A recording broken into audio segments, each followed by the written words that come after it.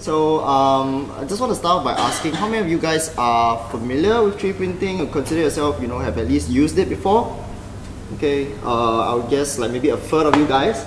Okay, so today's talk for the more experienced guys, I'm going to share with you guys my findings on like what I found after experimenting with press fit parts. And for those who have no idea what 3D printing is about, just take this talk as a way to appreciate the limitations of the technology. Okay. So yeah, over the past few weeks I've been conducting experiments with press fit parts, and the reason why I did that is because I found this article on Make magazine where the author mentioned how a round peg may be the last thing you want for an easy, predictable first try fit into a round hole. So that's very interesting because if you see those kid toys where they have the round hole and the round thing, you expect a round peg supposed to fit in a round hole fairly easily, but in 3D printing's case, a guy had to write an article to design, create a basic toolbox of design ideas that will help you make press fit pins that fit the first time, every time. Why is that so? Because in a round peg round hole for 3D printing, any variation in design dimensions or printing conditions can make you guess what's the right clearance between the pin and the hole. So what this means is that if you 3D print a 1 centimeter diameter hole, printing a 1 centimeter diameter pin, round pin to fit in won't work. It usually won't work. And that's very tedious. You need to make a smaller pin, and even then if you make a slightly smaller pin, that tolerance difference, that difference between the pin and the hole, will change if you make a bigger pin and a bigger hole. So it's a lot of trial and error every time you want to do a press fit part. So the author, Kurt Hamel, I can put a link after Hackware, created alternative print designs, peg designs, to hopefully create a peg where if you have a 1 centimeter hole, you create a 1 centimeter peg in your CAD file and you don't have to think so much about it, right? His findings concluded that the bottom right octagon with the hole was the best fit. So I thought it was interesting because I try to 3D print press fit parts all the time, and I most of the time have to have a file on standby. I thought maybe we could try out the various designs he went through and see whether it's really conclusively a thing that this octagon with hole thing really works for press fit parts, no matter the diameter. So with my highly unscientific test, I created 3 criteria that I'm going to assess all these designs for. I assessed the print time, the material used, and how snug the fit is in my own way for each of the designs. So print time and material use was fairly straightforward. For those of you who know 3D printing, you probably are familiar with this software called Cura, and all you have to do is put your CAD file inside this software and it will tell you the print time and materials just like that. So that's the easy part. I just did a bit of data entry on that. The harder part was measuring how well the fit was. So I had no tools to measure the force, so I based it on my gut. And I created this so-called arbitrary scoring system where on the positive side, if you have a positive 3, that's the highest score. It's too tight, your peg is too big at 0 tolerance and it can't go through the hole. On the negative side, negative 3, if it's too smooth, too loose, and it will just slot straight through, right? And of course 0 is what I deem, in my own subjective opinion, to be the best possible fit. So that's really the best I could do. But let's just see what happened. I also printed all the pegs in both PLA and ABS just to see the difference on how these two materials affect the pegs that are printed out. And I tried it across 3 different dimensions, 1 centimeter, 1.2 and 1.4 centimeters for both PLA and ABS. So let's just start out by talking about the classic round peg. How does it stack up if you print at 0 tolerance? So what I did is I found that out of all the designs, it generally prints the fastest. It uses the least amount of material out of those 8 designs you saw. And as expected, at 0 tolerance, it's a tight fit, right? I drew graphs. I plotted the graphs using Excel. And I compared across, I don't know whether you can see, but in the x-axis is each individual diameter of the hole, so 1 cm, 1.2, 1.4, and the left side axis is how long the thing takes to print. So this red line, sorry? That's in minutes. In minutes, okay? So this red line over here is what the round peg is compared to the rest. So you can see it's on the faster side of things. In terms of amount of material used, it's the least amount of material used in terms of meters. So it's the same axis, 1 centimeter, 1.2, 1.4, and on this side it's the number of meters of filament used for each peg at each diameter. So round pegs use the least material compared to the rest. Okay, so we have a starting point for analysis. For my arbitrary fit scale, I did the same thing. So you have the scale from 0 to 3 here, and it starts from 0 to 3 here because at 0 tolerance, it's just too tight. It's generally too tight. I have this arbitrary outlier 1.2 fit, which had a perfect fit for some reason at ABS. I have the pegs here actually, so if you guys disagree with any of my results, feel free to try it out on what I printed and tell me how snug you think the print is. So at least this confirms the general belief that it's very tight at 0 tolerance. So we all have this understanding of the classic round peg, and I'm going to talk a bit more about each individual peg design in the same way. So let's move into this, what I call the center hole peg, because there is a hole in the center of the peg. You see this peg design a lot in Thingiverse, where people make press fit parts. It's actually fairly common, and for good reason actually. I'll just skip this and just go straight into the graph.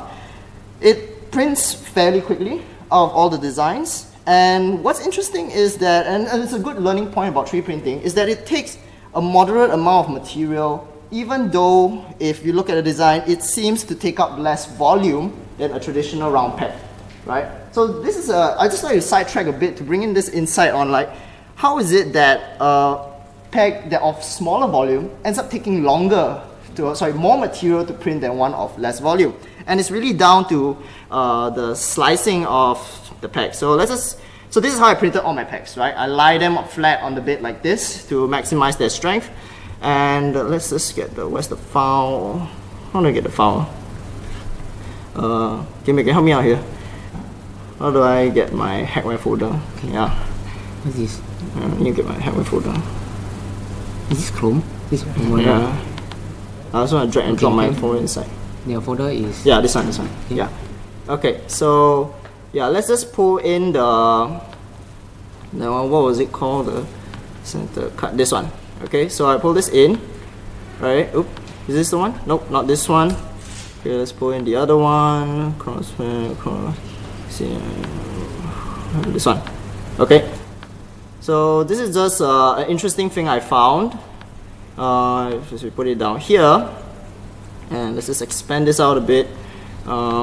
Okay, so if you look at the layers, a reason why it takes longer compared to, say, this print over there is because, let's look it down here, move it, mouse here, right? The infill down here in the print on the full circle, right, is actually using less material to print when you compare it to building up the other part over here, right? For some reason, the wall surrounding actually takes up slightly more material. When you don't print an infill, it actually takes up more material. So it's this very curious thing of, right, because of the way it's designed, even though it takes up less volume, you use up more material to create the part, right? So it's just an interesting thing I found about 3D printing, that it's not so straightforward where you just look at the shape and think, oh, okay, a larger part means it takes longer. That's not necessarily the case. So let's just go back into this. Okay. So that's what I found for this print. And of course, the most important part is the fit, right? So in my own subjective opinion, this is a marked improvement over the round peg at 0 tolerance. Because of the way there's a hole in the center, you can push the sides of that whole peg into the hole much easier at 0 tolerance. So I get a generally good fit. You can see it hovers around like 1 to 0, negative 0.5 over here. So it's generally good for me at 0 tolerance. So I can see why a lot of people print this if they want a press fit part. So let's just move forward if you have no questions. I'm trying out this base hole peg, and it's interesting because this takes even more print time than the previous two. And the amount of material used is also like the third largest amount of material out of all the 8 designs. So it goes back into, if you want to find out why, you can just bring this, where is it? Where is it? I don't know how to use this. This one, okay, yeah. So if we bring this back into Cura, you can find out why. Okay.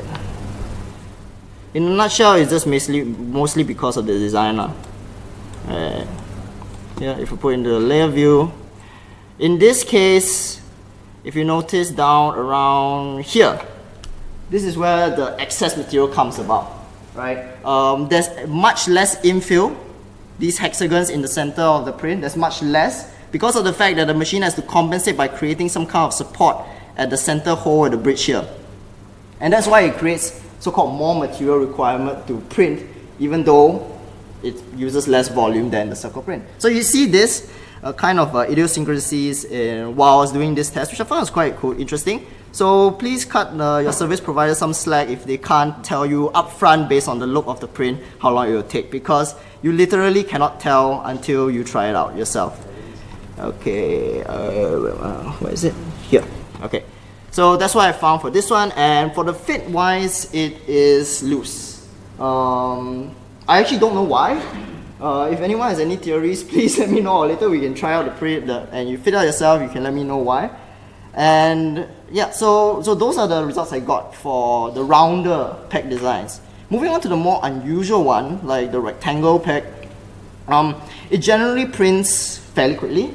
It's a fairly straightforward design. It's a rectangle. Printing a rectangle is fairly straightforward for a 3D printer. But you can see one interesting thing is that even though it's a fairly thin design, you see down here, it actually, the amount of time taken to print increases a lot as the diameter increases. And the reason that is because of the concept of support structures. If you want to print something like this, I need to close this again.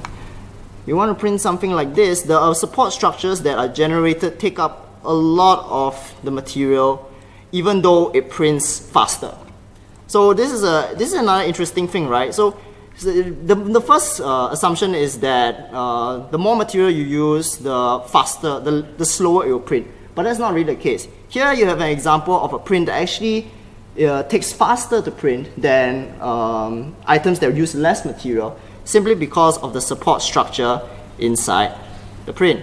So it's just another thing where you realize you really cannot take for granted based on how something looks, how it will print, turn out in the print. You really have to run it through software like this. There's no support here.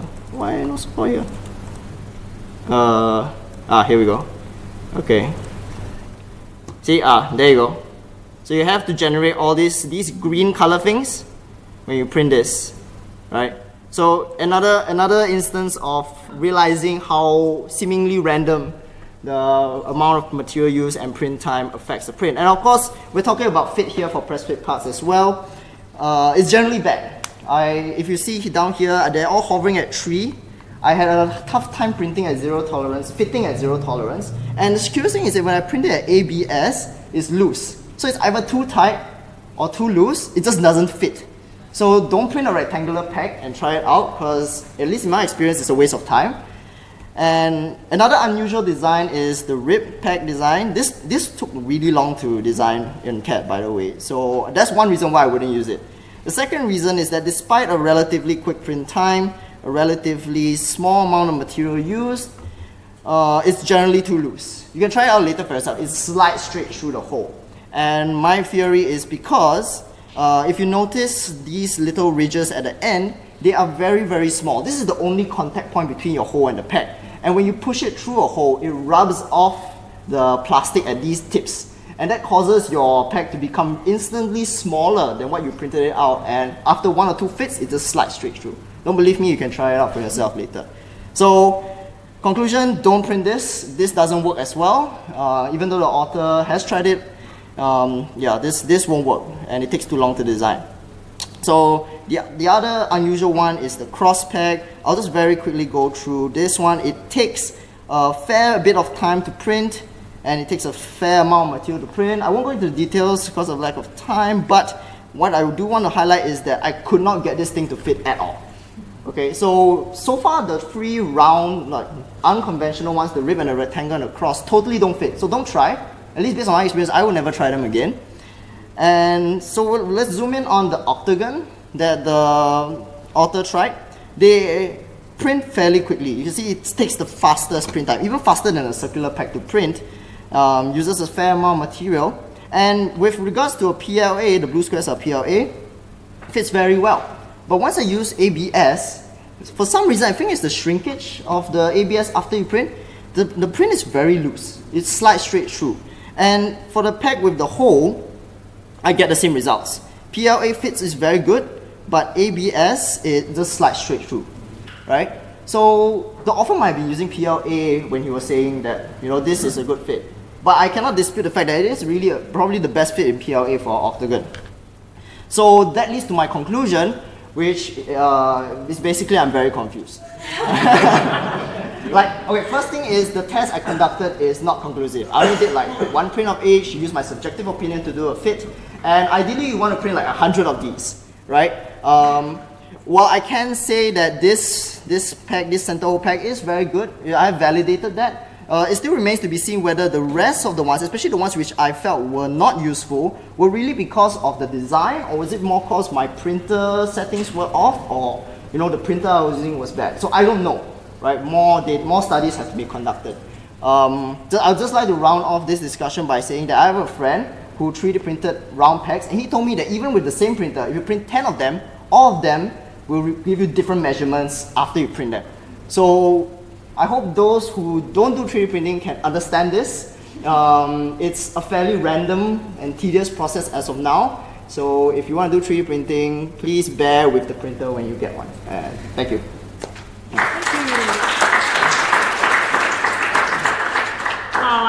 Thanks for that scientific experiment of going through the 8 different types.